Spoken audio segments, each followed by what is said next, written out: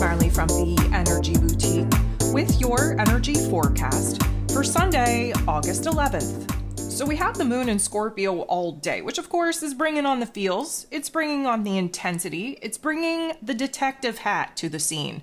We have some questions. We're looking for answers. We're looking to unearth a lot of the shadow parts, the heavier mental plane ideas, the heavier emotions, if you will, that are kind of keeping us stuck, stagnant in this particular juncture. Now, also keep in the back of your mind that although the fixed water energy of Scorpio is nobody's favorite for the moon to be in, it is a much better feeling than the last 2 days. Why is that? Well, because the last 2 days we have the moon, not only in this Libran energy, pop off with that south node throwing us all the way back to old karmic situations, old heaviness, old pain, old trauma, but the moon was void for an exceptionally long time, which of course adds to the uncertainty, it adds to the instability, it adds into the anxiety, which of course we are happy to get away from just a tad, even though we're making major moves, major changes, major transformations to our inner realm, to our perspective, to our understanding, to our thoughts, our ideas, and emotions. So with the moon in Scorpio, we are doing the work. We're doing the work that is needed in order to make a major change. We also have to understand that we are building towards the first quarter moon that will be popping off in Scorpio energy here on the 12th.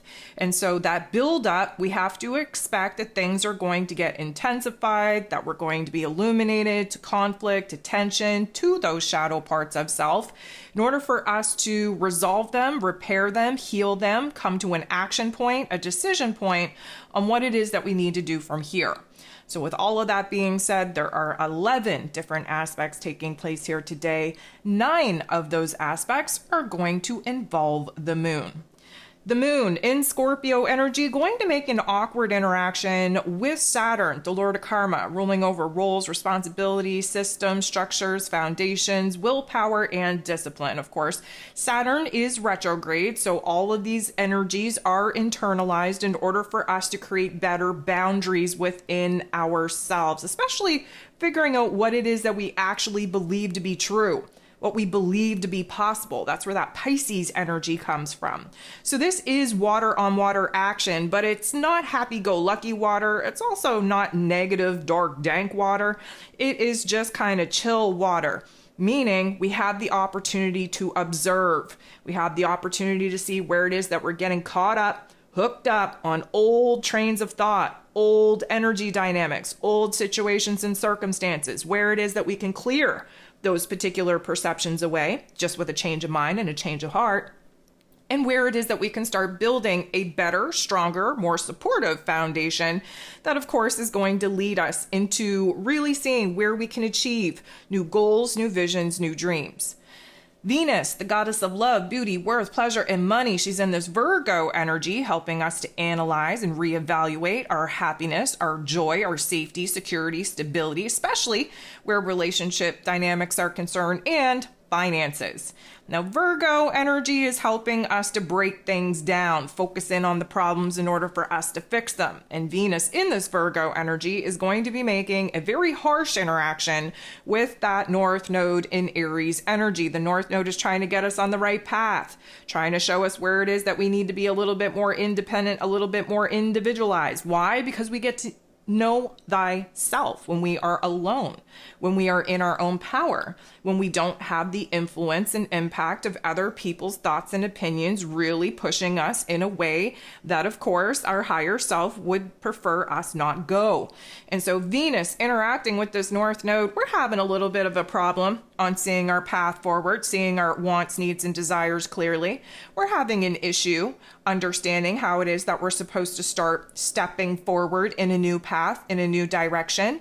It doesn't necessarily mean that we are kind of, losing sight of where it is that change needs to happen. It's just this Virgo energy needs to be well thought out, well calculated, and we're not about to make any moves. We're not about to share any of our emotions, our wants, needs, or desires outside of us until we have a clear plan, a clear strategy for us to actually put into play.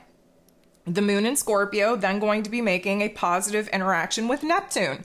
Neptune, of course, is in his place of power in this Pisces energy. He is also retrograde, which means that we're having to deal with life as it is and not for the way that we wished it would be. This has a huge impact on where it is that we're coming up with new goals, new visions, new dreams, but where we also have to clean up the loose ends of the past before we can double down and really commit to building something new.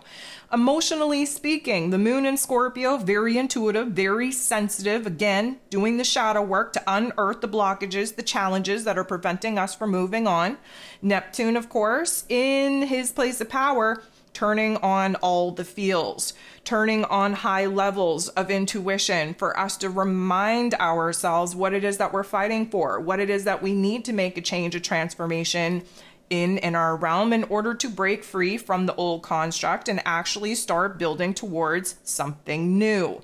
We could have some very strong downloads, some insights, some aha moments pop off that will help us put the heaviness behind us and really have us orient more into this path, into this goal, into this target for the future.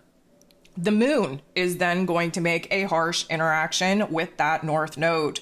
So again, with our detective hats on, we are kind of doing the work within ourselves to understand where we're resisting the change, where we're actually the problem, where we're holding on, where we're refusing to let go, especially to old grudges, to old pain and trauma.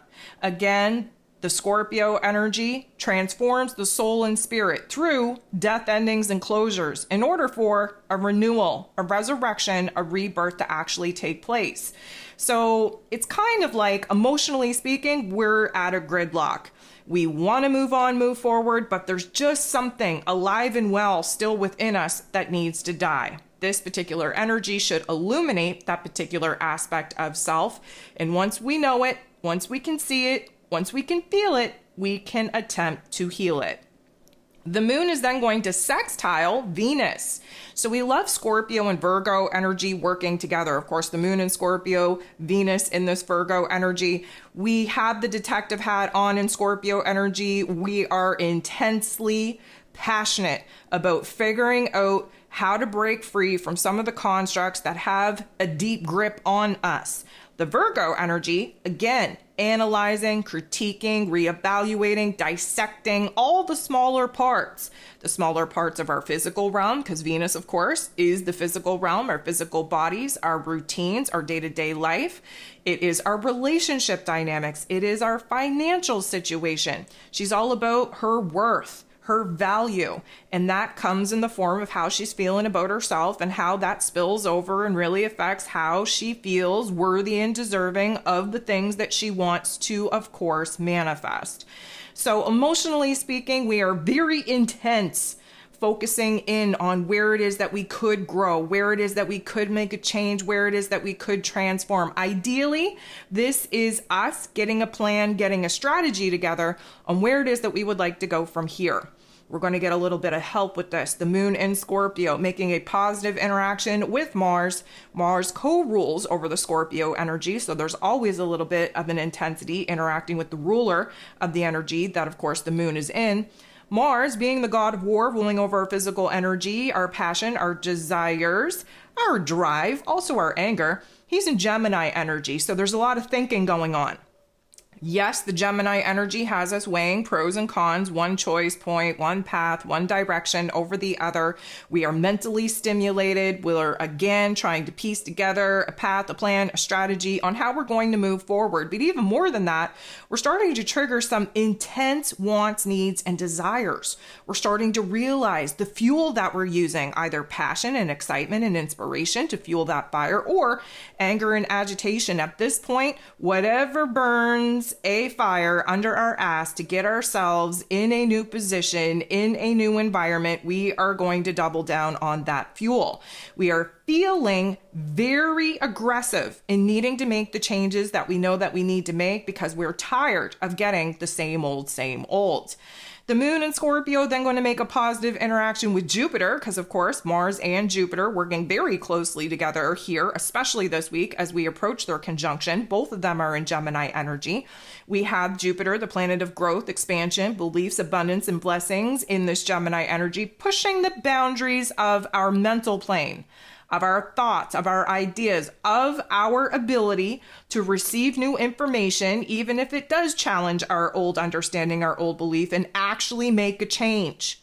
That Gemini energy is immutable energy. When we're faced with information, data, and statistics, in order to derail us from where it is that we thought we were moving into a new path, into a new project, into a new plan, we are going to make said change. The moon and Jupiter, we're building our self-esteem. We're building in self-confidence. We are willing to expand on our emotional realm with all of the good feels if it means hyping us up to a point where we are leaning more into one path, one decision, one choice point over the other. We do have a little bit of a tough interaction coming up though. 6:54 p.m. Eastern Standard Time, we have Venus interacting with Chiron, the wounded healer, who of course is retrograde in Aries energy. Now this isn't going to be a total throwdown. It's not going to be a total dark and funky energy, but it is going to put us in a particular mood and attitude where we want to isolate. We don't really want to be social. We don't want to share our thoughts, our emotions with other people. We don't really want to share anything. We're a little bit confused. We're bouncing around. And in this particular, let's call it energy, the default program is to pull back. The default program is to create emotional distance, space, until we figure out what it is that we want, what we need, what we desire. Our guard, our wall is going all the way up, protecting our mental plane, our heart space, our identity, until we feel a little bit more safe, secure, and stable. We won't be sitting in that for too long, though. We do have the moon in Scorpio making a positive interaction with the North Node in Aries. So this tells me that we are having some light bulb moments. We're having a change of mind, a change of heart. We're seeing the path forward from a different lens, from a different set of eyes. We understand the initial steps that can now be taken to move on, to grow, to heal, to actually make some progress away from where it is that we're at and closer to where it is that we desire to be. The moon in Scorpio then going to make a positive interaction with Mercury. Mercury, ruler of the mental plane, ruler of information, communication, how it is that we express ourselves. Of course, he's retrograde, so we're looking back, we're reflecting, we're reprocessing, reanalyzing, we're figuring out what needs to be rearranged, what needs to be restructured, redesigned in our lives. And in this Virgo energy, of course, we are focused on the details. Scorpio energy and Virgo energy is a dream team to figuring out what the actual problem is, how to come up with solutions, how we're going to move on, how we're going to move forward. Again, the moon being our emotions, Mercury being our mental plane, they're on the same page. We're in agreement. We are actually starting to see where there is an option, an opportunity for movement, for growth. We are putting ourselves in a situation to deal with life as it is. Matter of fact, we are essentially empowering ourselves, emotionally speaking, to have a new perspective, a new lens on our lives and where it is that we would like to go from here. The last thing that we have going on here today is the moon in Scorpio making an awkward interaction with Neptune, retrograde in that Pisces energy. So yes, it is water on water, but let's put it to you this way.